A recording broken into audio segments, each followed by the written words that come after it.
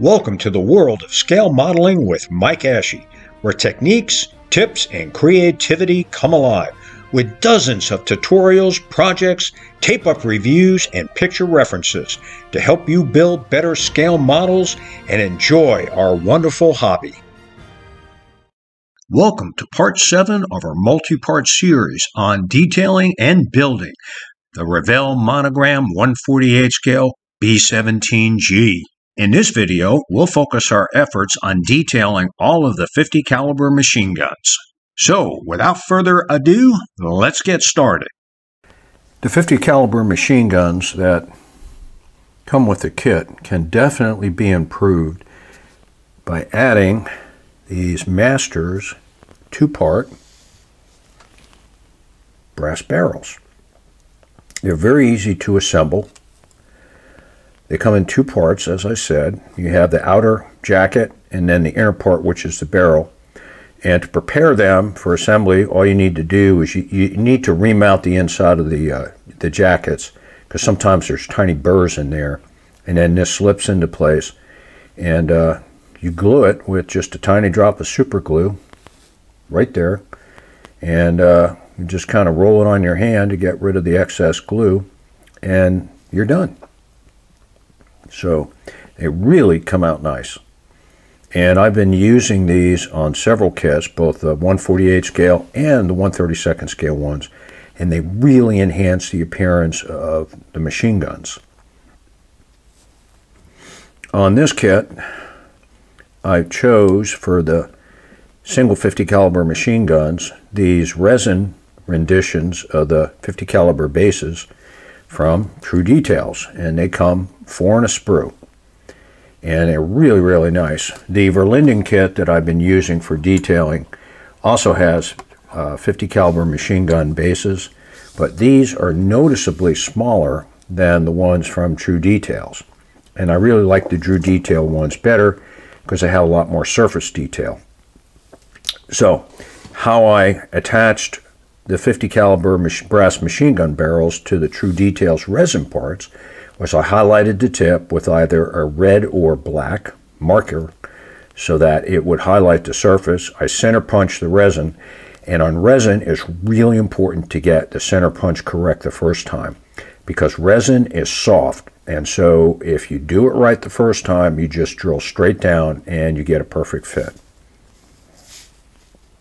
And the base of these 2-part brass barrels are approximately 0.037 to 0.038 to 0.039, and it varies a little bit. I can't explain why, they just are. And so when I drill them out, I drill it out to 0.040 to 0.041 so that you have a little bit of wiggle room so that you can set the barrels correctly.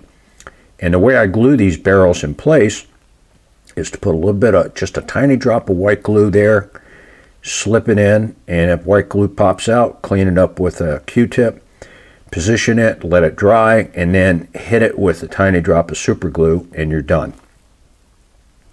So the B-17 had 5 singles.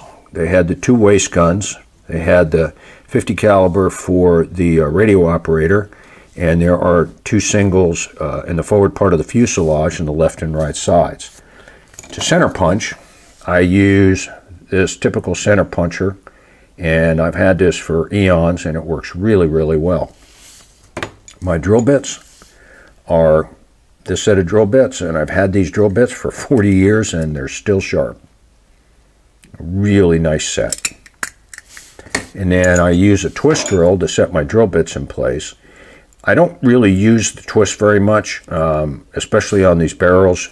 When you're drilling these out, you need to be precise and go very, very slow. So I just very slowly turn it. And those drill bits are very sharp, so they cut through the resin or the plastic pretty easily.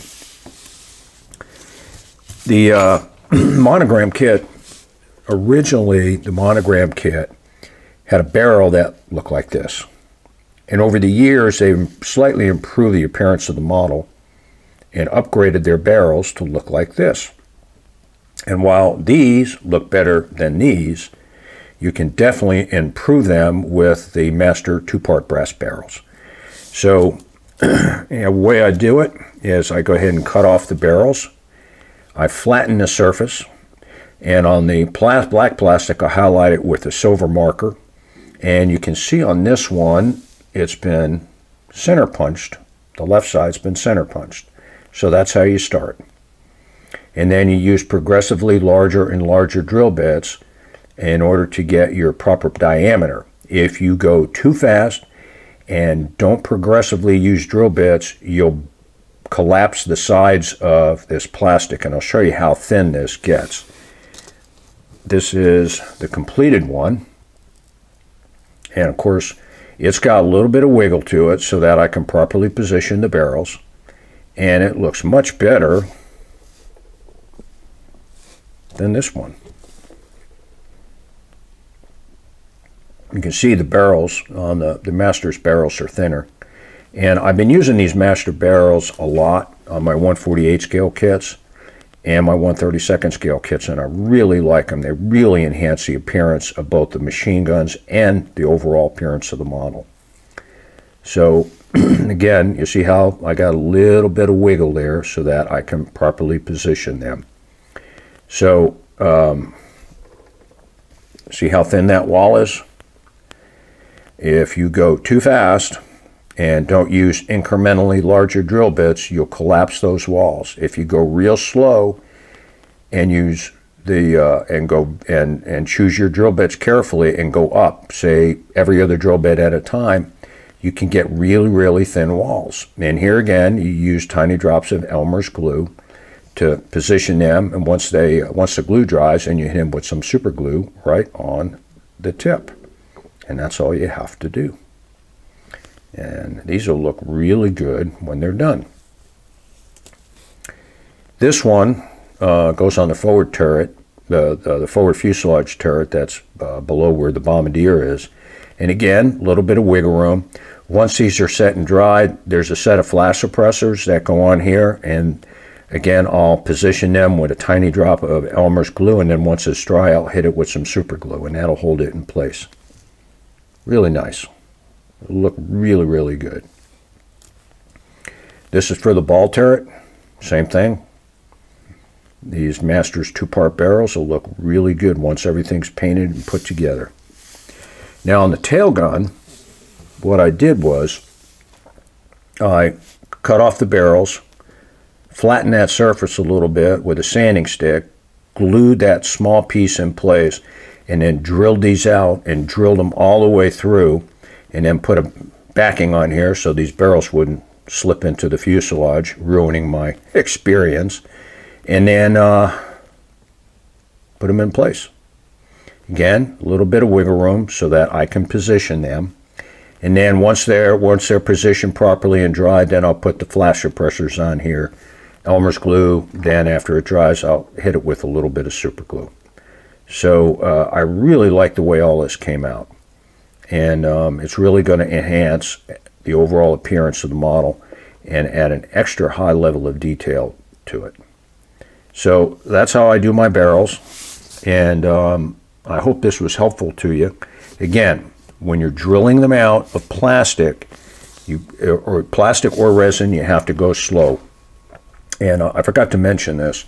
If when you center punch, if as you're drilling it you see that it's off-centered, what you do is you can take the tip of a sharp number 11 X-Acto blade and get in there and just carefully peel off tiny amounts at a time, and then you go up 2 steps on a bit, drill again, and it'll center the hole for you. And you may have to do that more than once, and I had to do that on this side, but as you can see, it worked out okay. Now on resin, you can't do that, and the reason is because resin is very soft. So it's very important to get that center punch as close to the center as possible. If it's a micron off to the left and to the right, you'll be okay. But if it's too far, it'll look weird, and it's going to collapse that side that it's offset to. So it's really important, again, to get the resin 1 center punch, because resin is so soft. The 50 caliber 2-part brass barrels have now been glued in place. This is for the upper turret. and they look pretty good. How I did that was I made a jig. And turn it the other way so you can read it. A 10 thousandths base and a 40 thousandths strip. And you tape down the receiver group on this end and carefully insert the barrels and position them so they rest on this 40 thousandths strip, and glue them into place with tiny drops of super glue. So I definitely recommend making a jig. It makes life a lot easier. So here's the ball turret.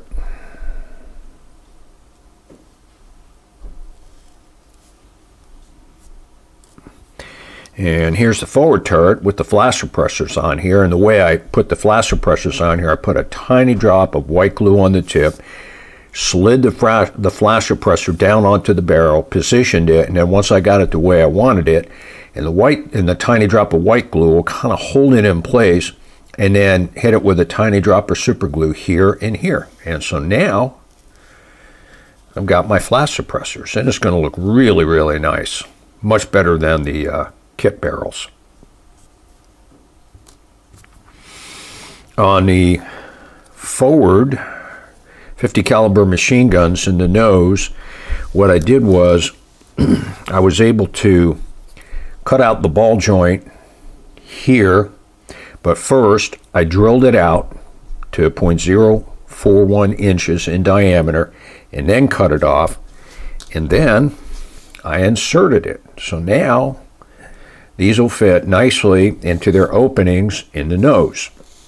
Now, what's this white piece here? I've got one here, and on this is for the radio operator's feeder box, ammo box, and there's one here. And this ammo box will go in the nose up against the bulkhead, and it's got a strip of white plastic here. The other thing is, and I'll show you this on when we review all the cockpit and navigator interior parts, I always glue a piece of plastic to the back of resin where it can't be seen, so that I can then use tester's glue to glue it in place and position it properly. And it gives you about 10-15 seconds of working time. If you don't do this, you get one shot with your super glue, and if it's crooked, that's the way it stays. So by doing this, and it really makes life easy. So I've done this on all my photoetch parts and all the resin parts I'm going to add to the interior. So this is the gun for the radio operator station, and this is the prefabricated, and you buy them this way from a company off of eBay that supplies them out of Kiev, Ukraine, believe it or not. And it slips, the tiny strip of plastic I have here slips right into the belt feeder. And so I use these on my B-25J, and see if I can get it back on here. There we go. And it's going to look pretty good. I'll have two of these in the nose, one for each of the waist guns, and it's going to look really, really nice. It's really going to add a nice effect to this. Now, this will go the other way. It'll feed up and above or under, because this box will be on this side of the fuselage. So it's really going to add a nice level of detail. And of course, the waist gunner, the glass nose pieces, I have these pieces installed. You're not going to see much inside of the fuselage area, either for the radio operator's compartment or the compartment associated with the waist guns. So what you're going to see essentially is that's upside down. So I'll run the 50 caliber ammo belts this way, and I'll put about 1.5 inches on each one. I'm not going to connect them to the boxes because there's no way to do that the way this model is set up. But you will be able to see the feeder going off inside the fuselage. So it's going to look really, really nice when it's done. I got to tell you, I really like these True Details 50 caliber machine guns. I'm going to have to get some more of these. They're really, really nice. And that's about it. So the tail gun has also got flash suppressors on it, but I got to wait until I install these, which will probably be one of the last things I do after everything is attached and the fuselage is buttoned up and I've got the finished coats of paint on it. Then I'll put the flash suppressors on here so that they can be properly positioned. So yeah, it's looking pretty good. And I've got everything I need for the 50 caliber machine guns. I'm still looking for some photoetch gun sight rings that will go right about here. So I'm hoping I can pick some up, find them on eBay. I may have some spares in my photoetch box. I just haven't looked yet. But if I do, I'll put a tiny, tiny drill hole here and then put that gun sight ring right in place. So that pretty much concludes the changes that I made to the 50 caliber machine guns. And so yeah, it's all looking pretty good. I forgot to mention the twin 50 calibers that I made for the tail gunner position. I had two spare 50 caliber receiver groups from my True Details resin kit. And so I've made this part versus the kit part, which is basically a plate, what almost looks like just two sticks. So there was no detail on them at all. So once the canopy's in place, you're going to see about that much. And I think I may put feeders on both of these sides. I just haven't kind of fitted it into place yet. But I really like the way this looks. This will add another level of detail to the aft gunner's position. So, real simple to make, and I like the way it came out. The last piece of detail that I added to the single 50 caliber machine guns was gun sight rings. I found these on eBay. There are several different manufacturers.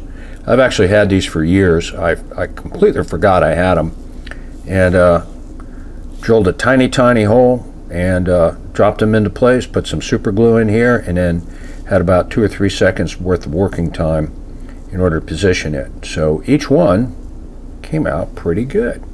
So it adds just another level of detail to these nicely detailed 50 caliber machine guns.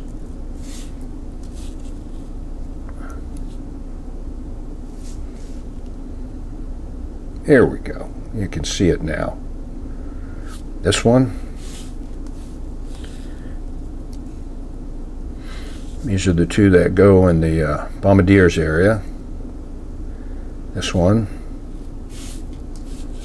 And this one. Came out pretty good.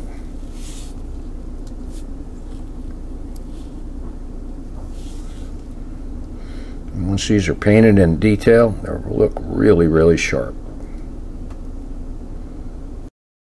This concludes Part 7 of Detailing and Building the Revell Monogram 148 scale B-17G. Stay tuned for Part 8, where we focus our attention on the cockpit and tail clear parts, detailing the hatches that we had cut out, and adding some interior details to the areas where the hatches will be open. Thanks for watching, and don't forget to subscribe to our channel and give us a thumbs up.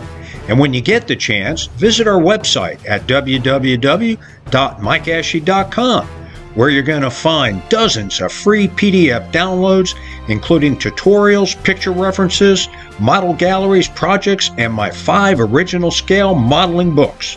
Thanks to Ben Sound and Videvo for the royalty-free music, and happy scale modeling!